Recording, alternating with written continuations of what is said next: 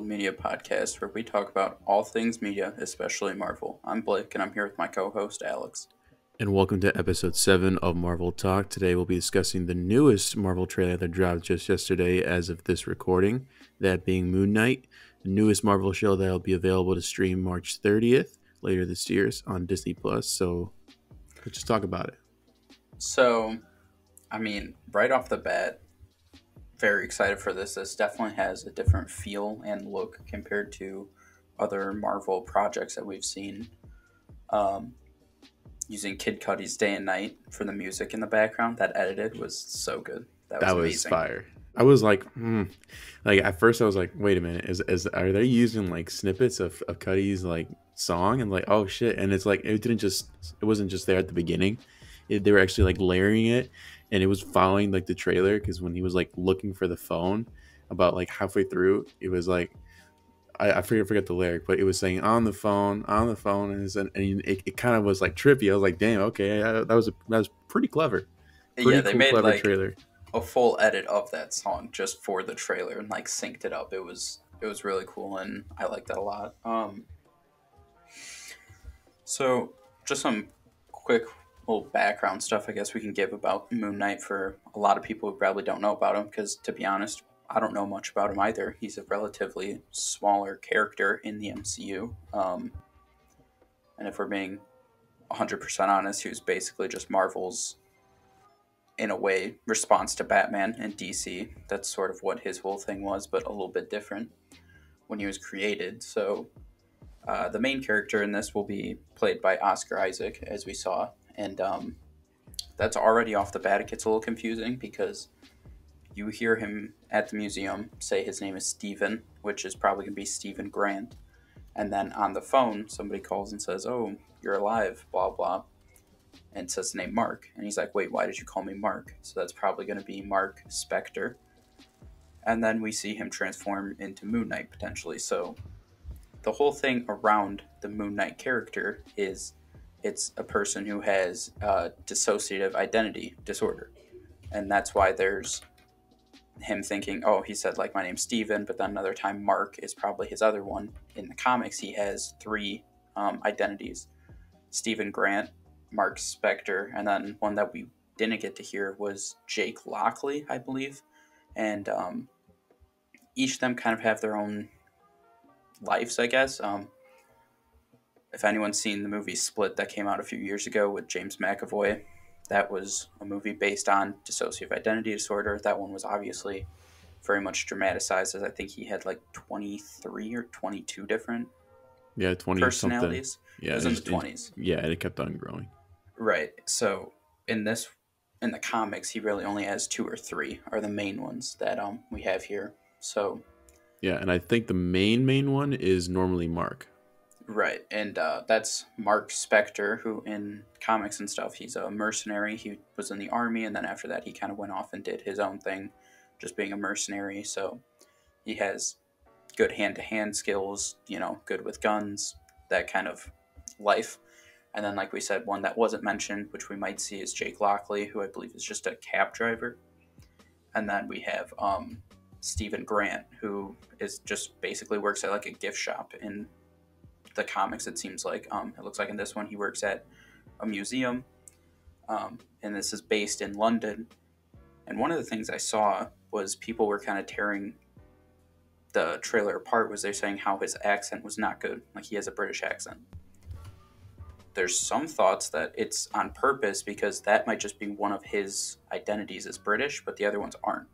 Yeah, so that's why it may be bad, because if it's the Stephen Grant identity, that one has a British accent, it's obviously not going to be good because he's not British, right, compared to his Marc Spector, who may just have a normal, like, American accent. So, this show is going to be very confusing, I think, which is going to be fun. Trippy. It's going to be a ride for all of us, because I think they're going to play with the whole idea of he doesn't know what's going on. He doesn't know what's reality, what's happening, what's not. And we're going to see it through his eyes, so we're going to be in that same feeling. Yeah, absolutely. And we're pretty much going to experience it along with him, which is a very, cool way to tell a story. Right, which we already saw in the trailer. He talks about how he has this sleeping disorder where he doesn't know when exactly he's awake and when he's asleep, which could be connected to this dissociative identity disorder, because when he switches from one identity to another, he basically blacks out and completely forgets what that identity was doing. Mm-hmm. So that's why he may not know. Just because of his disorder, he was awake as, say, Marc Spector. All of a sudden, he switched to, if he has a Jake Lockley or if it is just Steven, just those two, he has no idea what just happened. So I think we're all going to kind of follow along with him in that and be kind of guessing on what's happening. Is he sleeping? Is he awake? Is this an identity? Which, as we saw in the quick little trailer, we saw there was plenty of times where he was looking in a mirror and either he walked away from the mirror and the mirror stayed with like him, and just like a bunch of stuff like that of him not even knowing that he can't even trust himself in a way. He can't trust reflections. Yeah, it's some weird shit. It's gonna be very trippy, and Yes. it's gonna lean more into that like supernatural side of the MCU that is, I think, just beginning. You know, especially with Blade out there, Black Knight's out there. You know, potentially Ghost Rider down the line. They might be setting up, you know, Midnight Suns in the MCU. Which they also are kind of looking like they're going a more darker, because throughout this trailer, really, there was no point that there was any sort of comic relief at any point in these. Like I didn't remember a single joke in the trailer. It seems like it's very much It was darker, kind of serious tone. I think the only time was like when he was like in that elevator, and then he was like saying, "Oh no, I just dropped the contact lens and I lost it." Right. But even then, I don't think it was played for laughs. I think it's just like because It was just him playing off the situation. right, It wasn't really meant as a funny for the audience. you're right, and it comes off that way, which is actually probably what they wanted. But it kind of it comes out of fear, you know, because he was terrified there, and then that very horrific you know, feeling then all of a sudden leaves you, and then it's kind of a sense of relief, and then that relief then becomes kind of like, and then that can then cause like some like a lot of ways that people kind of, you know, cope, or I don't know if cope is the right word, but you know, kind of like play off, you know, just Right. being frightened, is like to kind of not throw a joke, but like Just like laugh it off subtly. in a way. Yeah, exactly. Right. No, I definitely agree. And along with you saying how this is tying in more that supernatural type feel to the MCU, it also seems like we're gonna kind of get our first feel of like almost horror, or more of that feel to this.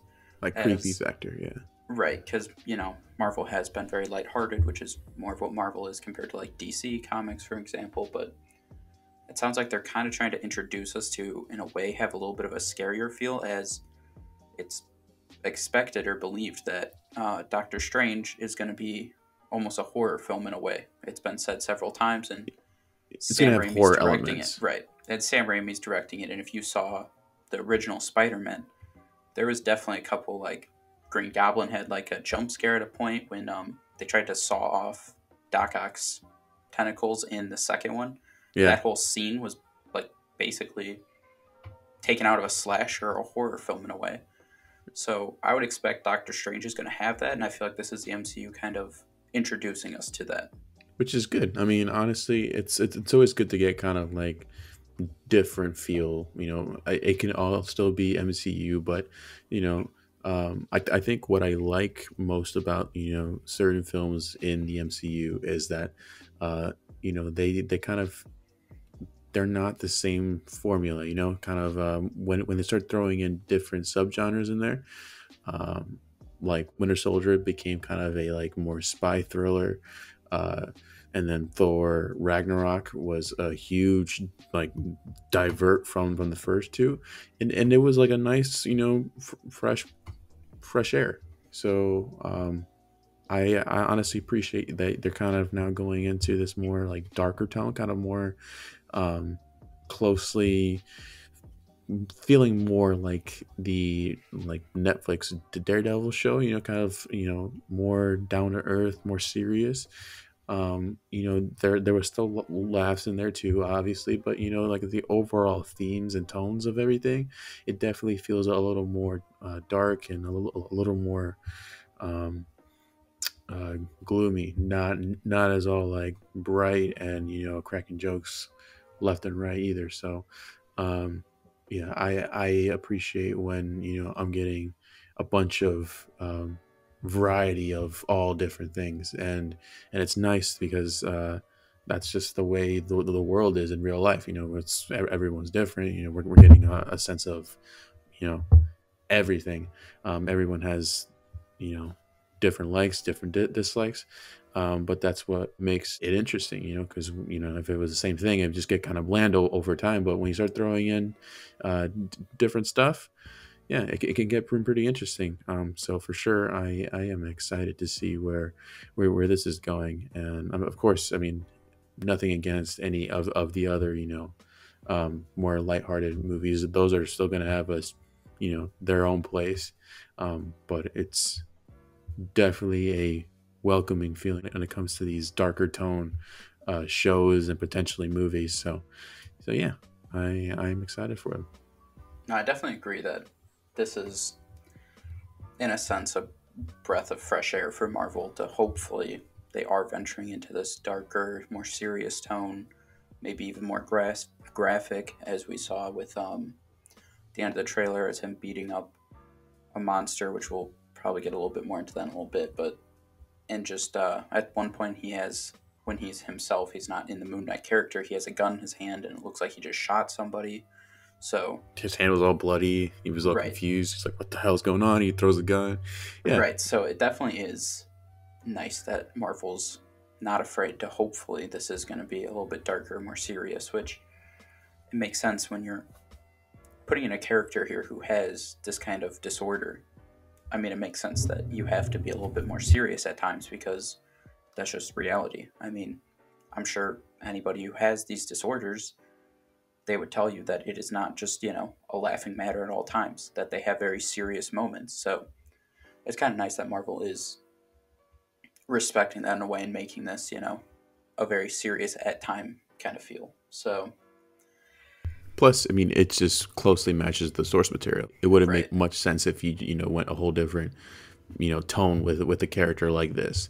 And I think that's probably why they're starting to do this, because they want to plan on making this kind of team of heroes or anti-heroes that have this same kind of feel, kind of like Blade. The movies were rated R, like the original ones. So yeah, this is definitely going to be like a stepping stone, right. potentially when it comes to going in that direction. So another thing to kind of just talk about real quick is the little bit of background on the actual character of Moon Knight. So in the comics, Marc Spector is on a mission in Egypt. He gets left behind basically for dead. He's around temples and pyramids and Egyptian type stuff, where he meets one of the statues, comes to life, and it's of the Egyptian god. I believe it's pronounced Khonshu, Yep, that's right. which is the god of the moons, or moon, and basically gives Mark the ability of, I'll save you your life right now because you could have died out there, but you have to serve as basically a vessel of justice for me. Is kind of like the deal they make. So that's where he gets his powers, and his suit are supernatural. They come from this god, and basically, in a way, you can almost say this is kind of a way to whatever, is he's almost like a werewolf. His powers will only happen at night when the moon's around, and depending on the moon affects his powers. So if it's, say, a full moon, he's basically in a way fully charged. His powers and abilities are full. If it's just like a half moon or something, he still has those powers, they're just not as amplified. And I mean, to be honest, his powers are basically just super strength, and during that time he's kind of immortal in a way, or invincible, I guess. He has died before, but the god brings him back to life and resurrects him if that's happened in the comics. So Yeah, Basically, at nighttime, he just has super strength. he's pretty much like Cap, but like really fucked up in the head. Right. Which is why that whole his Marc Spector being a mercenary kind of ties in, because from that lifestyle, he's got, good hand to hand combat skills. He is good with guns, weapons, all that stuff. So then at night, you just take that personality, give him a dope suit, give him super strength and a Invulnerability. crazy disorder, and just say, "You're my vessel for justice," basically, what the god says. So then he goes around and is like a vigilante, just punishing people in the name of this god. Yeah. So it's definitely going to be interesting. Like I said, he basically was made almost as a response to Batman. Batman was doing so good for DC, and Marvel basically saw this whole vigilante crime fighter at night and said, "We'll make one. We'll just switch it up some way." So they gave him dissociative identity disorder, and he got his powers supernaturally. He actually has powers. He also fights in all white, which is a big thing in the comics. Yeah, because he wants them to know that he's coming. Yeah, he wears all white because he wants the smoke at all times. Like, there's several lines in the comics of him mentioning the white, of "I want them to see me coming." And I'm trying to think I saw another quote about him that he mentioned about why he was wearing all white. But it's basically, he wants all the smoke possible. He does not want to hide from you. He wants you to see him coming. Because he knows that he can't do anything about it. Right, you're going to lose. He's going to get you. So, I think the kind of big bad, I guess you could say, I don't know. Personally, with the shows, I'm getting tired of the same formula. Who is the big bad? All episodes, we're guessing who's going to be the big bad, who's it going to be, and then like the second to last episode, they're like, "Oh, it's this person," and then we have a finale with the big bad, and then it's done. I'm kind of over that. I hope they switch it up here. We know who it is pretty much right off the bat, and we get several, like the Daredevil Marvel show was on Netflix. We knew it was Kingpin. He had run-ins with other people around Kingpin. But personally, I hope it's not like the whole, who's it going to be for 5-6 episodes, and then it's like, oh, you have one episode with them, and then it's over. See you later. So, I don't know. This one is giving me a little hope because we have seen Ethan Hawke was in this. It was confirmed his name is going to be Arthur Harrow. In the comics, Arthur Harrow is a very minor who I think shows up in like only 2 or 3 comic book issues of Moon Knight. Yeah, very small. Yeah, but they might change it, like his origin slightly, because right. I think he's going to be like a kind of a cult leader. And you can kind of see that in there, and that kind of just adds to the whole tone of everything, and you can tell Ethan Hawke is both actors are really, really good actors. So I'm excited. This is what I have to say about Ethan Hawke. If some people out there are worried about him being a villain or whatever, watch the trailer for his new movie that's coming out soon. Man, what's the name? We saw the preview at, I think, Halloween Kills or Halloween Ends. It's like the Black Phone Book or something like that. Watch that trailer. In that, Ethan Hawke plays the villain just from the trailer. The movie isn't even out yet. He's going to be an amazing villain. The Black Phone.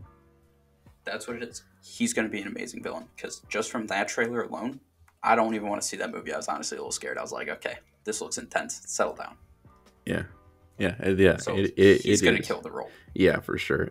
It is. Oh wow, interesting. It's a fact here. The Black Phone is directed by Scott Derrickson, who directed the first Doctor Strange, and yes, it does star Ethan Hawke, and it will be coming out June 24th later this year. So, yes, in case anyone was interested. Won't see it. Probably won't see it. It looked a little scary for me. Yeah. Not scary in that sense, but he does a great job. That's all I'll say.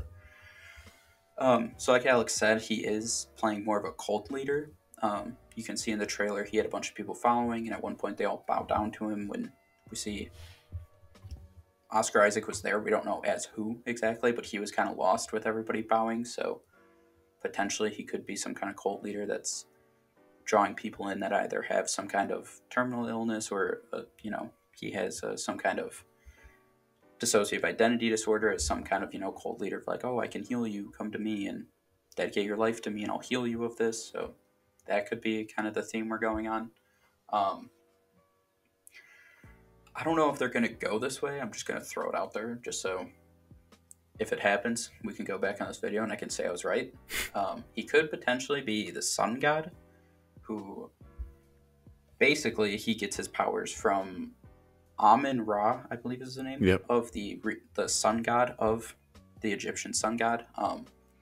And if that's true, if he becomes a sun god character from the powers that I've seen, as I said, I don't really know Moon Knight that well, so I've kind of had to do research. He basically can kind of like create flames out of anywhere, as well as like basically catch himself on fire and not take any kind of damage or any burn marks from that. So, as well as he potentially could be bipolar. So those are just a couple things just to throw out there that could potentially come up in the show. Yeah, it's going to be very interesting. It's going to have different dynamics. Obviously, there's always going to be that superhero feel to it, but it's going to have like elements of the supernatural. It's going to deal a lot with mental health and illness, and supernatural beings. Yeah, so it's definitely going to be some trippy and I think some enlightening stuff in there. Obviously, Marvel does not shy away from obviously it's their character and everything like that, but they always want to have some underlying thing or theme in there. So I mean, if there was ever any sort of character or project that Marvel would put out that kind of dabbles in themes with mental health, I feel like this one would probably be the best one to do it in. So yeah, I wouldn't be surprised if they touched on that a bit in there. So, but yeah, I mean, like I said, the cast looks good. The trailer alone just gets me excited.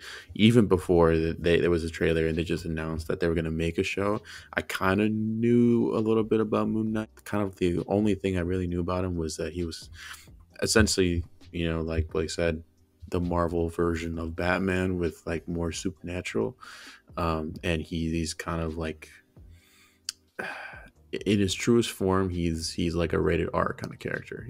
He belongs he belongs in that category with like with Blade and Punisher and Ghost Rider for sure. So it's definitely gonna be more gritty feel to it. So excited. And I think we all saw that when some of the training got leaked or posted of Oscar Isaac was doing, and you could just tell in the training he was a lot more, I guess, violent, you could say. I mean, he was punching people. It looked like he was either stabbing or shooting someone in the head at the end of the video. Like, and seeing that again got us excited that Marvel hopefully isn't gonna Disney this and make it rated G and have him be completely watered down from what he truly is, which is, like Alex said, just what we need in the MCU. Some fresh air of the Punisher, the Blade, the Ghost Riders of the world that are darker, doing things their own way, but they still have their place in the MCU, I think. I think really just kind of want to mention some of the supernatural stuff. We saw in that, I believe it was that lady that opened the elevator, we saw like a monster or whatever running to, I believe that might have been Khonshu. It is. I'm not sure. It is. That's what it kind of looked like. It had like that like beak kind of figure. It looks exactly like him in the comics. So I saw there was a shot of him, but I wasn't sure if that was the same like monster chasing after him there. It is.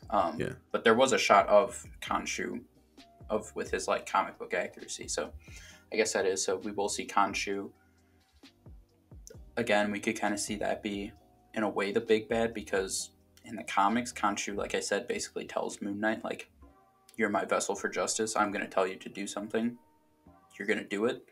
And there have been some parts in the comics where Khonshu is kind of bad in a way and sending him on bad missions, I guess you could say, and he kind of ends up like revolting and leads a team against Khonshu. There's some where Khonshu is more of a good person, and I mean not good person, but is kind of right in his actions of where he's sending him. Right, and it's not, and from what I understand, because I also kind of read up on Khonshu as well. He's not a bad person. He's not a good person. He's not a villain or a hero. He kind of falls in that category of, he has his own agenda, and he is gonna do whatever it takes to achieve that. And if that means, killing people, and kind of to get out of their way, and to kind of get to his main goal, or if that means doing the right thing and then kind of somehow making his way there, it doesn't matter. He is going to do whatever it takes. So he doesn't essentially fall under either or, which honestly it kind of makes it a little more interesting, because there's not like a clear, concise thing saying yes, this guy's a villain or this guy's a hero. I can appreciate when there's I guess, for better lack of words, the antagonist of the story, right? In this case, Mark's perspective, or whoever the main person will be throughout the show, in his eyes, the main antagonist will be either Khonshu or Ethan Hawke's character. But in Khonshu's eyes, he is not the antagonist. He's a protagonist. He's the main character. He has this guy who is now basically his executioner or his mercenary at will, that he can just send out and do stuff with. So I can appreciate it when there's a character who doesn't fall under a certain category. It kind of makes them more interesting. No, I'm excited that we are going this more supernatural way. At the end of the trailer, like I mentioned earlier, we saw Moon Knight beating up on what looks to be a werewolf, I believe. It looks like a werewolf to me, is yeah. What I was kind of thinking, which obviously gets me excited, because that means we are going more into the supernatural world, which is definitely way more Blade, Black Knight territory.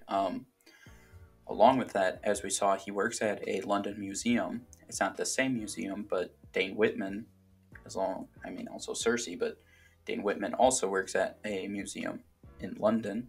So between that, the supernatural ties, perhaps we'll see Dane Whitman, or more likely Blade, appearance or reference throughout the show, I would or guess. Maybe cameo or post-credit scene. You never know. And right. I feel like if there's a good time for it to happen, it'd probably be in this show for sure. Right, that would make sense with the supernatural ties. Oh yeah, absolutely. I mean, this will be like a nice, easy way to ease in, like, yes, now there are vampires, there are werewolves, Dracula's in here, because there's a Dracula in the Marvel universe. So when you have these kind of characters like a werewolf in this show, it kind of eases people into the possibility that yes, now we're gonna get a broader, we're really going deep into the Marvel characters here. So obviously, the more the better in my eyes. Obviously, I still love the Avengers, but there are other teams other than the Avengers. There's obviously the different versions of the Avengers: West Coast Avengers, the New Avengers, and then obviously Midnight Suns, and so on and so forth.